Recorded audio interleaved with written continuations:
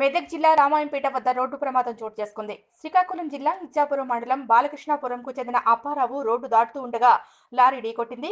తీవ్ర గాయాలు కాగా అప్పారావును రామాయంపేట ఆసుపత్రిలో వైద్యం పొందుతున్నాడు. అయితే ఈ అప్పారావుతో కలిసి మత్స్య కార్మికులు వీరంతా ప్రయాణిస్తున్న బస్సులు గుజరాత్ నుండి మత్స్య కార్మికుల బస్సుల ద్వారా శ్రీకాకుళంలోకి వెళ్తున్న క్రమంలో రామాయంపేట దగ్గర భోజనానికి ఆపగా భోజనం చేసి అప్పారావు రోడ్డు దాటే క్రమంలో ఈ రోడ్డు ప్రమాదం చోటు చేసుకుంది. అయితే అప్పారావు పరిస్థితి బాగానే ఉందని, ప్రమాదం ఏమీ లేదని డాక్టర్లు తెలిపారు.